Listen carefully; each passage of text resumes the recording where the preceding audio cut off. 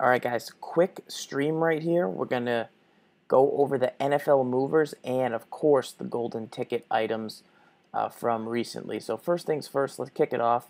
Malik Jackson's the first guy on the list and he is going to get a pass from us. You love 98 power move, but at the right end position you can get much greater value with strength and block shed that you've got to pass on a player like this. There's no value in his acceleration. I think if he's a DT, you're still going to get much more strength and block shed. So I think this Malik Jackson's very, very solid across the board. He might be a player we come back and explore later, but unless you're a budget team, this Malik Jackson isn't going to hold up, I don't think. I think you can get better run stuffing players mixed with more 98 power move. You can find that at OLB and Ryan Kerrigan's Iraq pose. You can find it in linebackers. There is more places to get it. Next up is Alex Boone. You see 97 strength, 97 pass block, with 90 run block.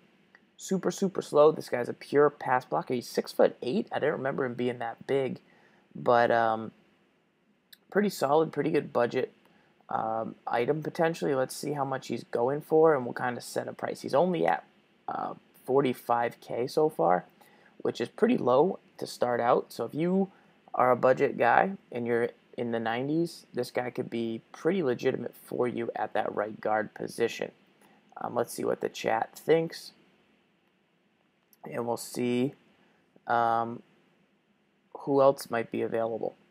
Tyvon Branch here, 93 strong safety, 94 speed, but guys, with 83 zone coverage, you can't put him in your lineup. If you played two-man under, you like the speed and excel. That's one of the fastest in the game. Tyvon Branch has been a Raiders sleeper since Madden 11 for us.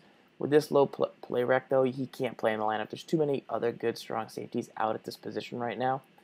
I don't know. Unless you have 90 speed and 90 zone, you can't play on my squad at this time. 90 play rec, 90 speed, 90 zone. I think you can find it, especially at free safety, and move a guy over to strong safety. He doesn't have the hit power. I like the 81 man. I think that balance could be useful. But overall, I'd probably go with the Ward. I think there's a Schefter's Ward who has higher man. There's a Ron Parker might have higher man. I think that's where we'd look to. Now, Travis Benjamin's an interesting case. His Football Outsiders that came out in Ultimate Team at the beginning of the year was pretty good for the time with the speed.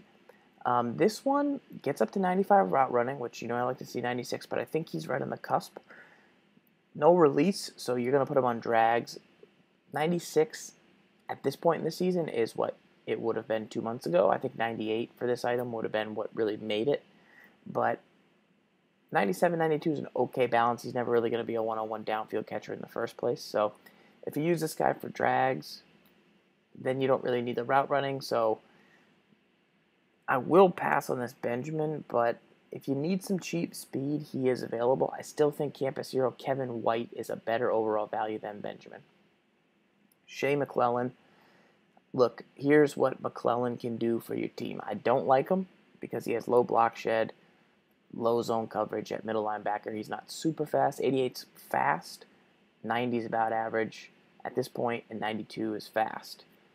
And Shazier is godly with whatever he has.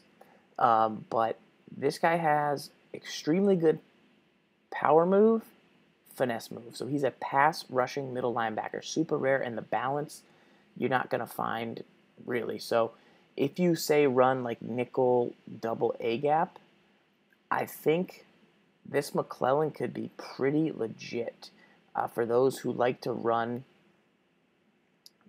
which nobody likes to run, but the double A gap thing, nickel 2-4-5 double A gap. I thought it was going to be a much more popular formation than it turned out to be. But this guy, as a pass rusher up in the face of that, gets a power move or finesse rush move, and he's super, super cheap. He's a very specific type of player, so it's cool that a player like him doesn't exist. I bet if I searched middle linebacker, power move, finesse move, no one in his cost range would have those type of rush moves. Maybe a Clay Matthews, but he's going to cost more. So I do like McClellan for what he could be if you had the right team. I'm not going to use him though. Real quick, we have the positional heroes. So Tom Brady, I tweeted about this. I mean, this guy's amazing across the board, but 70 speed, it's not going to get it done for you if you're going for an all-out best item in the game. Could be the Cam Newton right now. Could be the Michael Vick still. It's definitely not the Johnny Manziel golden ticket. Too many overthrows. The traits on the Brady. Does he have the clutch trait? And does he have... He does have the clutch trait, and he has ideal sense pressure. So this guy's perfect. It's just the speed's a little low for your liking. But even 70 is not the worst thing to ever happen. He's going to make throws. I mean, he's going to make every throw across the board. The 96 made every throw for us. It's up to you. The price, he's got to come down, though. You can't even sniff 800K. It's got to be a 200K max player. Shazier with 96 speed at middle linebacker. Got to be the fastest in the game at that position. 98 hit power. He's got a big hitter trait. He's got great zone coverage. He's got really, really strong. You figure they'd make this guy a little weaker, but man, he's super, super strong. 90 play recs, the threshold I like, and I think this guy's going to stop the run and be legit. Shout out to haters keep hating, saying that Lawrence Timmons has the same rushing capabilities, which is nice. Something you don't want to miss out on. Now, Campus Heroes is something we skipped over, but you see this little Michael James right here?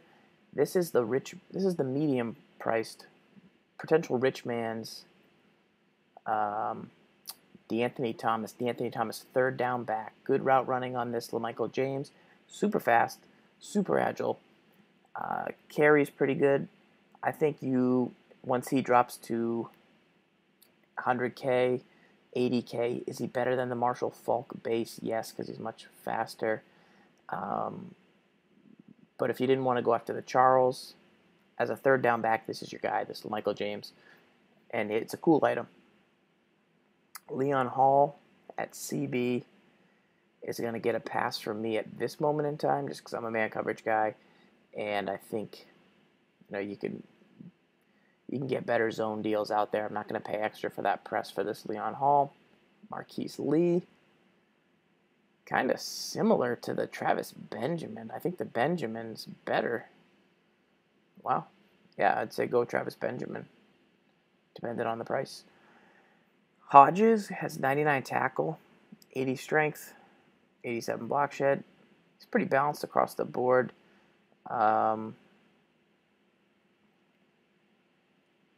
Good pursuit, good tackle, good play rec. Maybe if he is a run stuffer, you can't play him because he's not strong enough to set the edge. But maybe at chasing people down with 87 zone coverage, you might be able to drop this guy into some zone coverages and look pretty good for 18K.